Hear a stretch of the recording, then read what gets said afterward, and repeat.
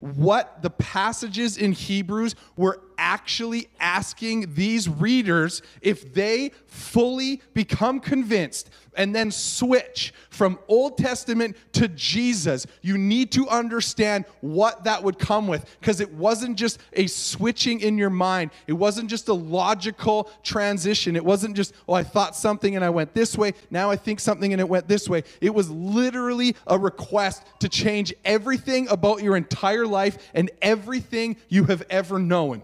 And what the author is trying to say is, I do not care what you have to give up, what you have to sacrifice, what you have to forfeit, because Jesus is better. At some points, it would actually come at the cost of forfeiting your family. Yet they are still making the argument that whatever you are holding in your hand, if you have to let go of it in order to pick up Jesus, the exchange is worth it. Jesus is